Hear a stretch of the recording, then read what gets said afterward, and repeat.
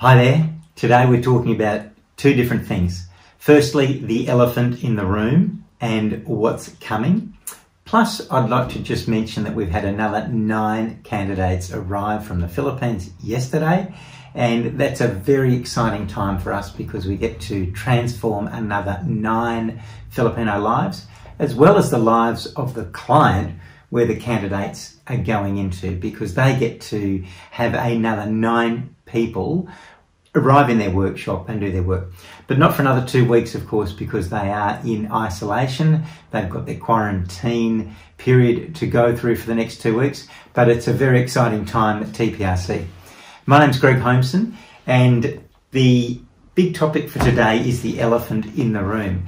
Now, I know it is starting to be spoken of, but I don't think we have scratched the surface on the challenge that we are all going to have across trades and many different areas of recruitment because of what's coming.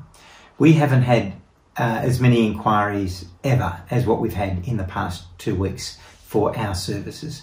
And we still haven't completely got moving on the hundreds of billions of dollars of infrastructure projects that are going to go ahead throughout the country. So the governments, state governments, federal governments have all announced infrastructure projects that are going ahead, and we are only just starting to see that happen now. So I believe we are going to have a real challenge.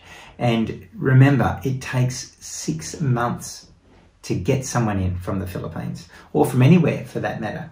When we've got our own internal assessment, we've got a trade skills assessment that we do, plus there's the Cert 3 or the TRA that the candidates need to sit prior to lodging a visa.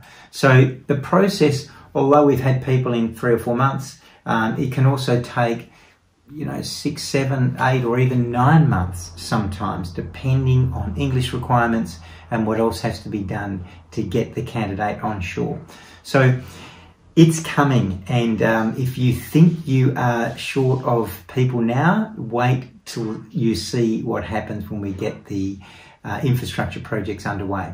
So Greg Homeson, Philippines Recruitment Company. More from me later with further updates on where we are at all things Philippines recruitment. Cheers.